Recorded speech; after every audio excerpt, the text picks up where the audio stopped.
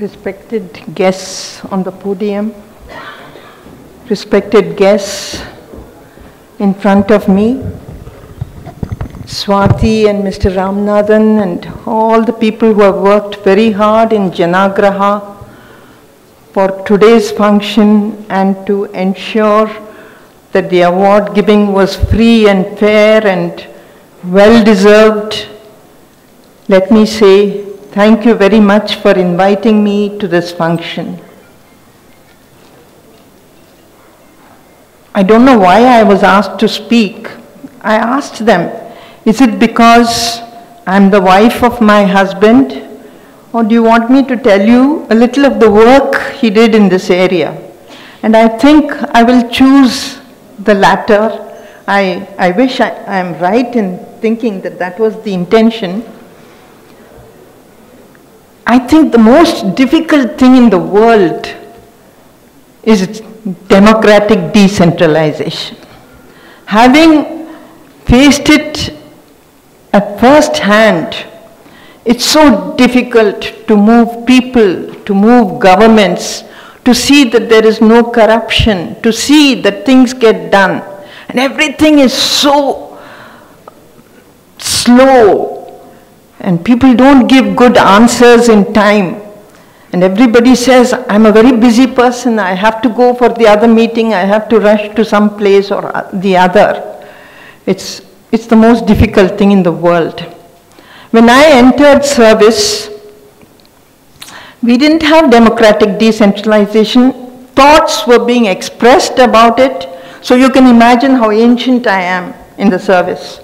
So thoughts were being expressed about it, and we had to deal with what is called the community development program with block development officers and so on. Now that was not too complicated, but we wondered when all these things were phased out, what would take its place? And then all these reports came. I don't have to tell you the history or anything of it.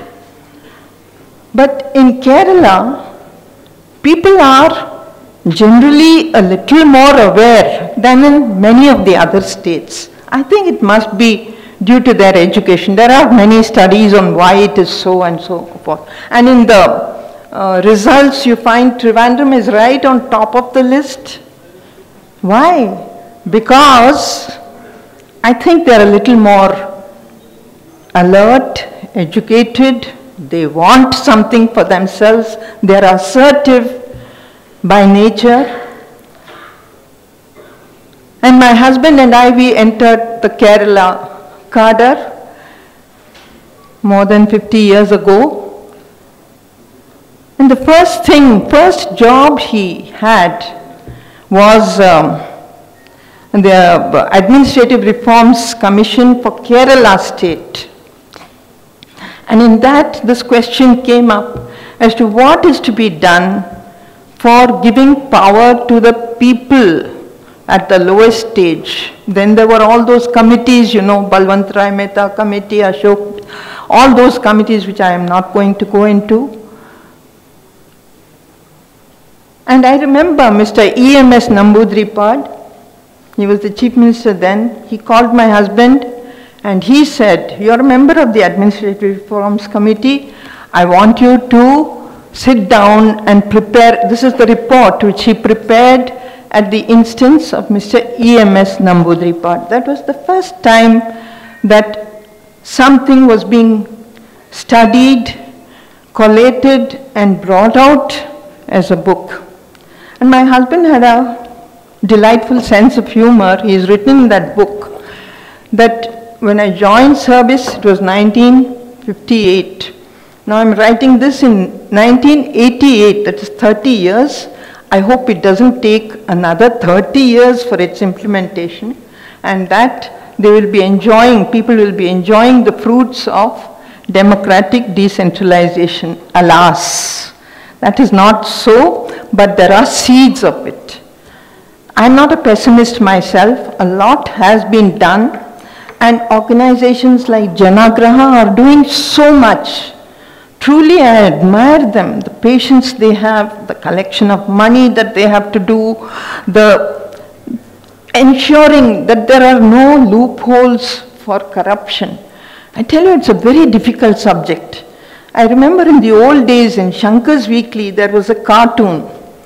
Mr. Gulzari Lal Nanda, I don't know how many of you remember him. He was a great man who wanted to prevent corruption or keep it at its lowest. And Shankar's Weekly had a cartoon of a big dam with so many, those holes through which water come out. And he goes and plugs in one hole, water comes out of the other. He goes and plugs that, it comes out from some other. So it's like that. It seems to be an eternal problem. I don't know what we are going to do about it, because if you see today's or yesterday's report about Bengaluru, they say the chief reason is corruption. So a lot of aspects have to be taken into account when you talk of democratic decentralization. I'm glad that Swati and Ramesh are concentrating on the urban area. If you take up the rural area also, it's too much of a big cake to handle. I've seen some of the excellent work that is going on in Bangalore, and I wish them luck.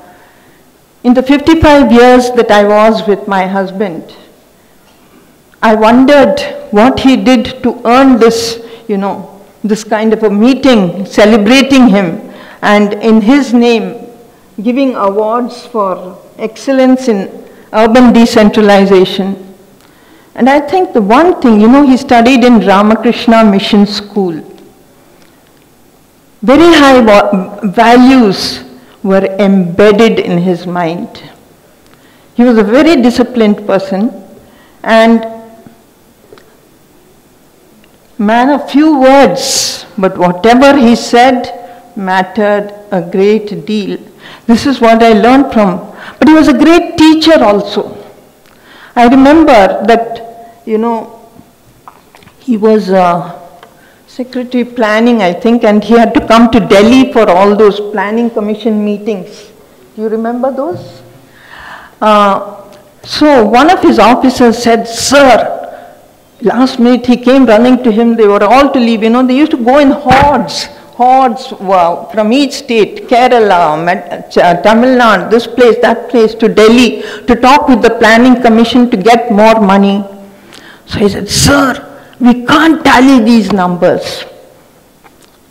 I think many other secretaries would have said, "Please go and do it and come and see me." But he said, "Come on, let us sit down." And they sat for hours until they found out what had happened. He was a great teacher. And I think that because of his philosophy of learning throughout life, what do you call that? The 3 L's. Lifelong learning.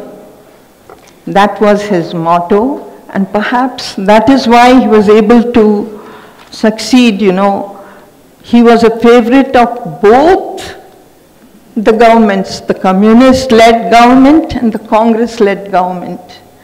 And the reason for this was that he would try to find a solution for whatever they thought was in the public interest. If it was not in the public interest, he had the guts to tell them, "Sir, this cannot be done." And they would listen because they knew that he had studied it and he was not telling them something which was untrue. So I think time is very short. I wish the minister had been here. I would have liked to say a few more things. Anyway, I thank Swati and Ramesh for organizing such a wonderful meeting and wonderful distribution of our recognition of those who are working in this field, because we know how hard it is.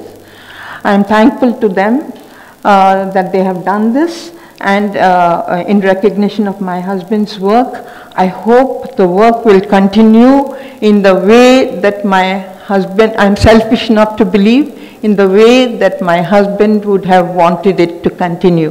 Thank you for giving me this opportunity.